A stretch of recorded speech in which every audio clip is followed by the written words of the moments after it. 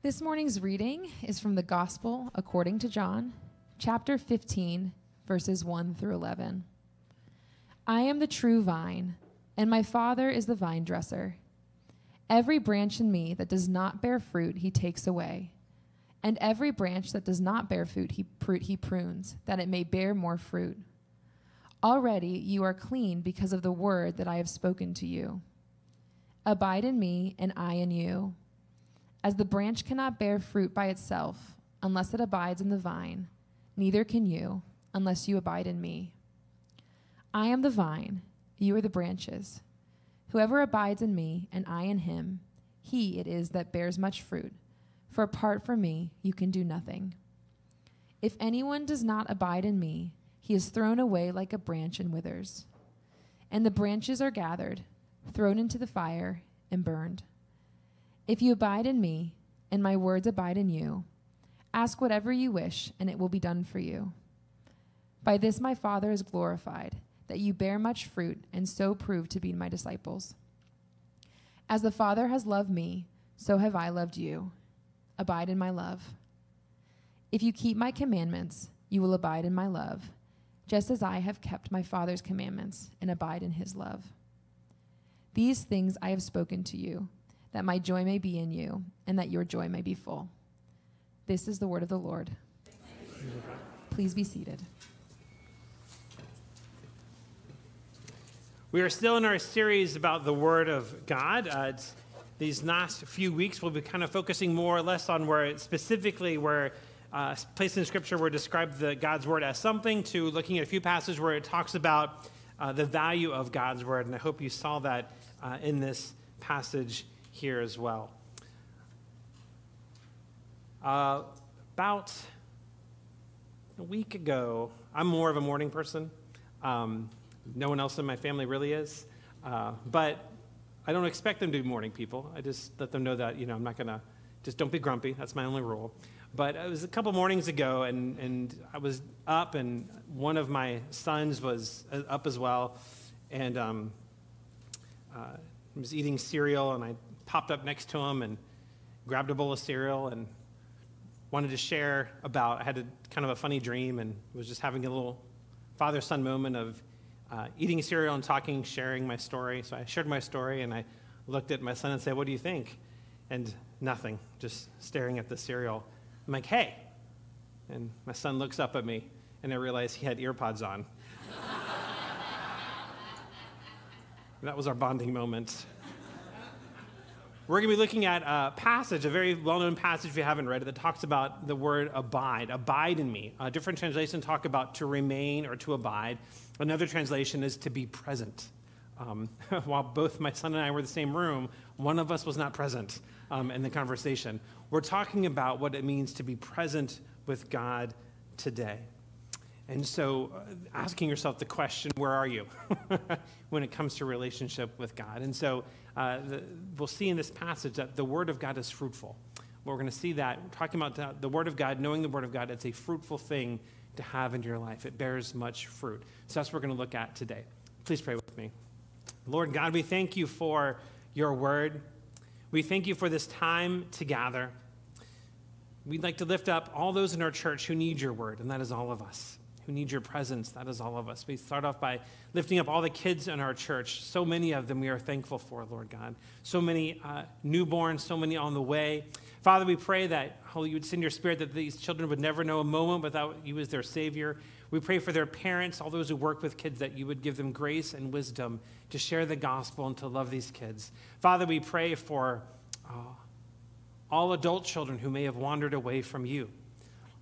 Lord, we ask that you would send your Spirit to draw them back in. We pray for all those listening now, that Holy Spirit, that through your power you would take your word and help us to die to sin and become more alive to you. Father, we pray all this in the name of your Son, Jesus Christ our Lord. Amen. So again, digging in this passage where Jesus says, "I'm the vine," is part of his famous, Jesus has a famous place where they're called the 7 I ams, where he describes himself, I am, and uses some different ways to explain that this is the last of them. I am the vine. And in this particular passage, you got to remember, he's using an illustration to explain something. And like with all illustrations, or analogies. You don't want to push them too far. And this particular one in Luke 15, people love to push it as far as humanly possible, which is fun for conversations, but we want to try and stick to the general of what Jesus is teaching here about what it means that he is the vine. What we're talking about that as we're looking at it. And so just the very beginning, verses 1 through 3. I am the true vine, my Father is the vine dresser. Again, the little subtlety in the word there, the true vine really is saying, I'm the only vine there should be. Every branch in me that does not bear fruit, he takes away. Every branch that does bear fruit, he prunes that it may bear more fruit. Already you are clean because of the word I've spoken to you. And so what he wants us to go here, where he's going with this analogy, this example, he's saying something very simple, that Jesus himself sees him as the vine. And again, think of a growing vine off of, you have the vine lines that you're growing. You're trying to grow grape seeds or whatever. Grapes on the vine. This is kind of the idea you're going for here. That Jesus says he is the vine. The Father is the vine dresser, the one who's taking care of the vine. And the branches are us. And really this illustration is, it's a little bit on who's the vine dresser, but as we see at the end, it's really about the bearing of the fruit. He's wanting to talk about the importance of understanding that he wants us to bear spiritual fruit. Now, there's other places in Scripture, there's other analogies where Jesus talks about, or the apostles talk about fruit. There's the fruit of the Spirit, slightly different analogy. You don't want to combine the two here. This is just using this illustration of what it means to be connected to the vine and bearing fruit. And God wants us to bear this fruit. And we see God's word already showing up right here in verse 3. You're already clean because of the word I've spoken to you. Think of John 13, 10, and 11, where Jesus is teaching about what it means that his word, that he is cleaning you. Again, so the idea being where people get confused with this analogy is we believe that once you're connected to Christ, it's inseparable, right? There is no divorce from Christ. Once you're in him forever. And this analogy seems to kind of go in some different directions. I want to make sure we understand that Jesus is not talking about somehow you can be in him and all of a sudden no longer in him. And this passage talks well about how we understand that, why we even do each week here, we do a confession of repentance, and we encourage you to do it as well. It's from teaching of Jesus himself. The one who is bathed does not need to wash except for his feet. He's completely clean. What is it talking about? Well, in one sense, again, we can go back to the verse in John. God's word has cleaned us. Again, if we are in the vine, we have been forgiven of our sins, but there is still sin to work on. Right? There are still effects in our life. There are still things that we get dirty with, and those things need to be cleaned up. You're already clean because of the word I've spoken to you. See God's words. We're talking about abide, and we'll see God's words going to come up often in this passage about what it means to abide, to remain, to be present with the Lord. But when reading this, keep in mind, the goal of this is for you to think about fruit. The goal of you being connected to the vine, why God is going to prune, all of that is so that you would bear fruit. And so the question you want to be asking yourself right now is, what spiritual fruit is in your life? Don't really think of the fruit of the Spirit. Again, that's a different topic. He's just talking about, and we're going to talk about what is the fruit here. What does it look like? And in this analogy here, in this story, Jesus, I think, has a much clearer idea for what he wants us to understand when he's talking about fruit. So don't think of fruit of the Spirit, but he is talking about, he wants you to be producing a fruit by being by being present, by abiding, by remaining in him. So let's look now at verses 4 through 6. Abide in me and I in you. As the branch cannot bear fruit by itself unless it abides in the vine, neither can you unless you abide in me. I am the vine, you are the branches. Whoever abides in me and I in him, he is it that bears much fruit. Apart from me, you can do nothing. If anyone does not abide in me, he is thrown away like branches and withers, and the branches are gathered, thrown into the fire, and burned. So what are we talking about here as we're looking through this passage? Well, we see 4 through 6, I think it's a great presentation of the gospel, the good news of Christ. I was working, this happened a couple times, some people I've worked with in different situations where my job was to be the evaluator of how they were doing in a ministry setting. And both times it was kind of funny how it would happen. So if my job is the evaluator, my job is to meet with you and tell you how you're doing. And part of the reason for the meetings was because they weren't doing well. And so my job was to help talk with them and talk about how, it's not going well and how we can do better. And I had two very different people who had the same thing when it was time to talk about what wasn't going well and how to, get a little better. Their response was, could we just not talk about the things I'm not doing well and just talk about the things I'm doing well at these meetings? And I thought, well, then that we could, but then nothing would ever change in your life. And when we're talking about the gospel, it's another word for good news. It can't be good news unless there's bad news, right? And the reason why bad news is because it's not good news. And when we're reading about what it means to abide, verses 4 through 6, I see a lot of good news here, and I see a lot of bad news, right? We see the evidence again. Verse 6 was very clear. If you're not genuinely connected to the vine, then your destiny is to wither and to be tossed into flame, which is, if any commentator would tell you, that's fire and stuff has a lot to do with judgment. So your destiny by not being connected to the vine is judgment. Where you're headed is judgment for your sins. That's what's coming for you if you're not connected to the vine. But if you are connected to the vine, there's a lot of good news there. The bad news is if you're not connected, your destiny is withering and to be collected and tossed into the fire. But if you are connected to the vine, something great, there is fruit that is coming. In the Bible, you'll see lots of times God likes to talk about promises and curses. Blessings and curses. This is blessing if you do this, curses if you do this, and all of it's designed to keep you focused on who Christ is, and focused on God and not wandering away. And this passage is very similar. To abide in the vine is life and fruit. To not abide in the vine is to wither and die.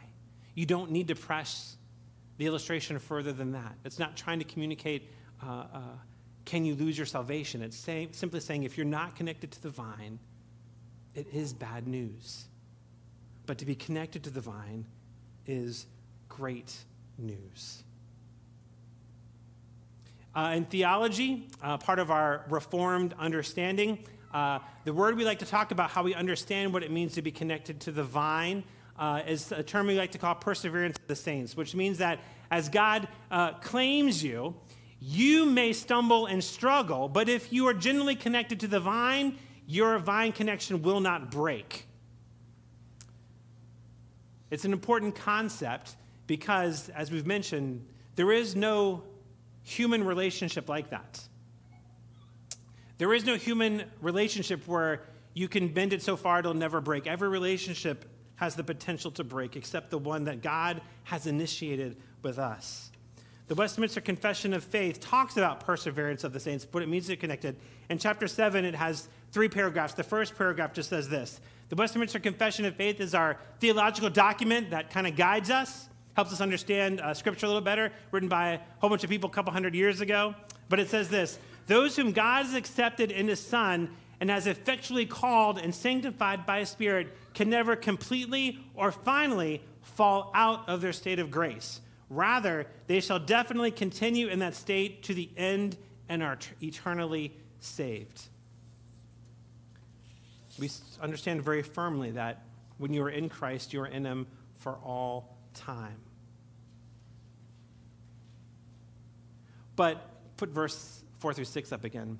When I read verses 4 through 6, abide in me, and you just, unless the branch cannot bear fruit by itself, unless it abides in the vine, neither can you abide unless you abide in me. I am the vine, you are the branches. Whoever abides in me and I in him is he that bears much fruit. For apart from me, you can do nothing. So when I read verses 4 through 6, 6 is the part about being withered, there's definitely a question being asked, or a choice that's being asked of you.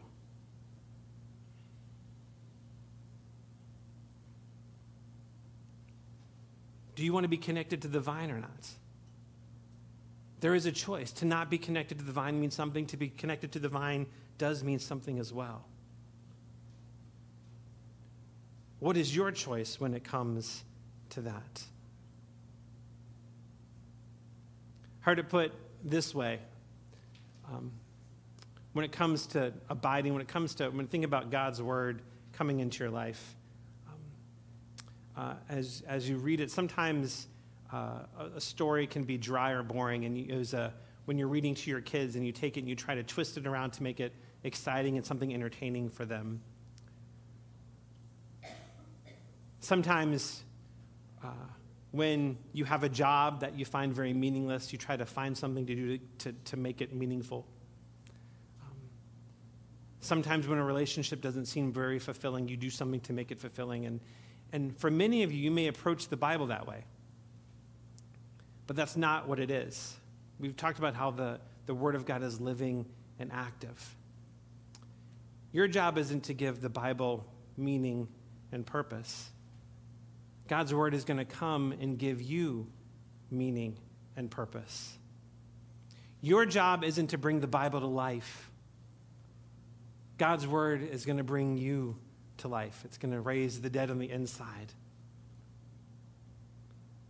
Heard a commentator put it this way: it's like the same thing with the gospel. Your job isn't to make the gospel come alive. The gospel is going to come and make you alive. And again, so when I read verses 4 through 6, I hear a choice. I see a choice being asked of you. What is God's word? What does being connected to the vine mean to you? John 10:10, Jesus says it very well. The thief comes only to steal, kill, and destroy, but I have come that you may have life abundantly. This is why he's come, to bring you life. This is what God's word is going to do, is going to bring life. Your job isn't to make the Bible come alive. God's word is going to come and make it alive in your hearts. So the question being asked is, where are you going to choose to abide? Where are you going to choose to remain? What is your choice? In the vine or on your own where you wither? And then we get to where most people think, where all of the vine is coming together at verse 7. This whole analogy is coming together at verse 7. Verse 7 says this: if you abide in me and my words abide in you, ask whatever you wish and it will be done for you.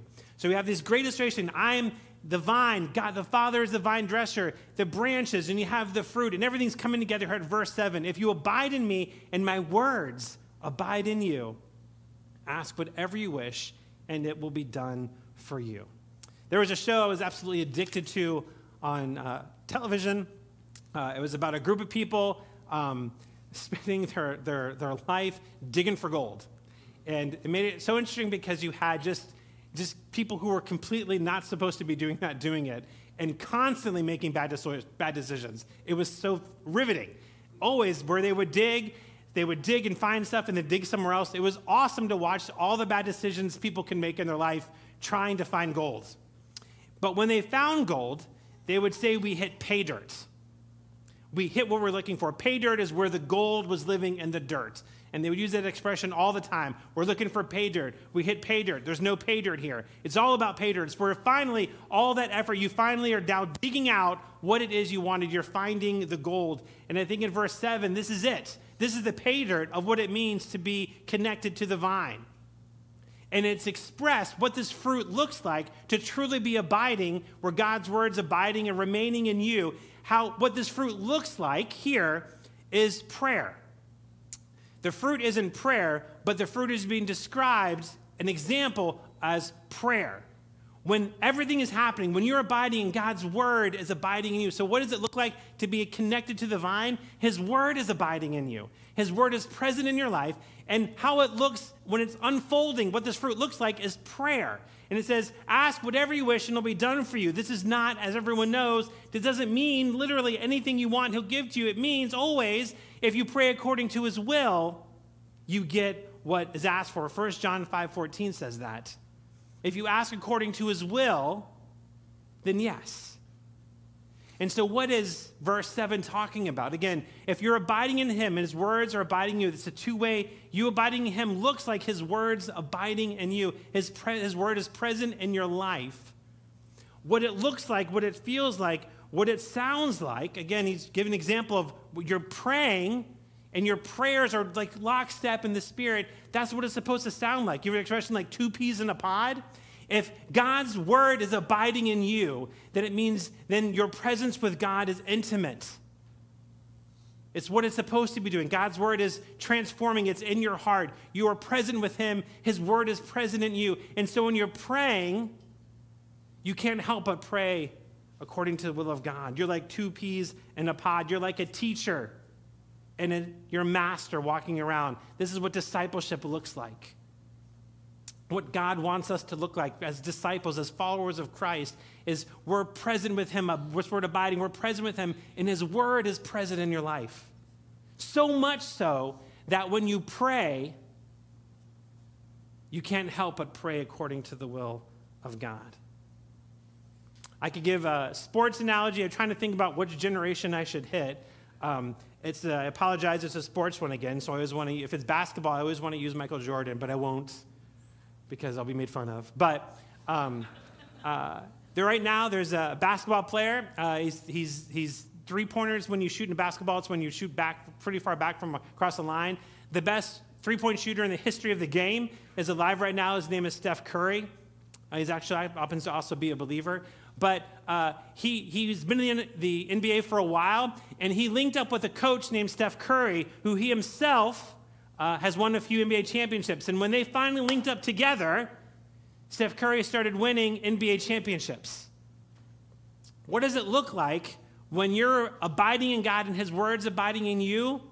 When the master is abiding with you, it looks like that. You're running around doing whatever, but the master's come, and now together what's happening is something you couldn't even imagine. This is what it's supposed to look like, what it means to abide in the vine, and God's word's abiding in you. Is that together, his word in your heart is taking you places and doing things that you could never do. His word abiding in you, his words abiding in you means that his words have mastery over you. And what does that mastery look like? What does that fruit look like? Again, he describes it as prayer, just wonderful prayer. Prayer is really just your theology and practice. If you want to know what your theology is like, just have someone listen to your prayers. They'll tell you what your theology is. Are you really reformed? Do you really believe in a God that can do anything? Then we should hear it in your prayers. And this is what he's saying. Your prayers will reveal to you is God's word abiding inside of you. And then he talks about what this looks like. Again, he goes further with the fruit in verses 8 to 11. It says, by this my Father is glorified, that you bear much fruit and so prove yourself to be my disciples. As the Father has loved me, so I have loved you. Abide in my love. If you keep my commandments, you will abide in my love, just as I have kept my Father's commandments and abide in his love. These things I have spoken to you, that you may be that my joy may be in you, and that your joy may be full. So pulling it all together, he talks about this glorious stuff, you abiding in him and him abiding in you. And he says, when this happens, when God's word is abiding in your heart, he says, you bring glory to God. You are glorifying God by that. And not only are you glorifying God, at the same time, you are bringing down upon yourself love and joy. Think about that. The gospel message, you've got to choose to be connected to the vine and live, to not be connected and wither and die. But being connected to the vine looks like, again, you abiding in him and him abiding in you, his word abiding in you. And as that happens, this is how God wants to be glorified. This is how he wants you to bring glory to his name by his word abiding in your heart. And at the same time, as you're glorifying God, he is raining down on you his love and his joy. To abide means to be present, to remain. Is his word present in your life? Are you abiding in him? What is the fruit of your presence with God right now? Are you the branch in need of the vine? Are you the branch that's in need of the pruning so that you will produce more fruit? The abiding presence of the word of God in our life Looks like glorifying God. Looks like joy. Looks like grace raining down on us. Let's pray. Lord Jesus, it is you who make all this possible. Without your death on the cross, we have no choice. We have no hope. We have no future glory with you. But because you died on a cross, we have it all. Lord, help us to see, are we present with you? Is your word present in our hearts? Lord, make your word present. Make it abide in our hearts, that we may produce the fruit that you desire, that glorifies your name. Jesus, thank you. It's in your name we pray. Amen. Please stand for our final song.